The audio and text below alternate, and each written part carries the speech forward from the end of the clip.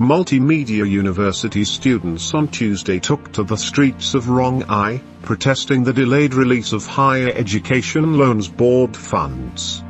The students chanted songs as they blocked Magadi Road, which is the main entry into Onata Rongai town, Kajiado County.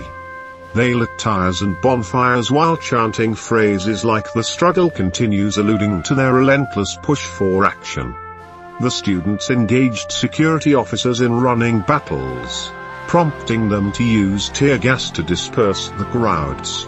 Delays in the release of help funds have seen students, mostly from low-income households, go through untold suffering even after the government promised to release the funds on time. The months-long uproar attracted the attention of national leaders including Embakazi East MP Bobi Owino, who asked the government to release funds to cushion students from tough economic realities. Speaking recently, Owino noted that students are suffering because they have no money to cater to their needs.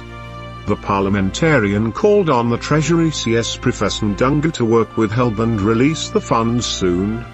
The current president of Kenya University's students' organization, Anthony Maniara, had earlier said that the Higher Education Loans Board had agreed to allocate the funds this week.